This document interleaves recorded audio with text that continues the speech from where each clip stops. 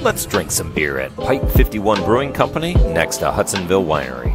Passing this crazy lavender Lincoln, we head inside. This is a great little spot with 3 tiers of beer. They also have wine, seltzers, and wine slushies. I started with their Blonde Valdez, their Coffee Blonde Ale, and my wife had their Pulp Fiction Shandy, which she cut with their Tall Boy American Lager. This was a great spot for wine, beer, or seltzer enthusiasts. They had a great food menu. We had some deep-fried pretzel slices to finish it off.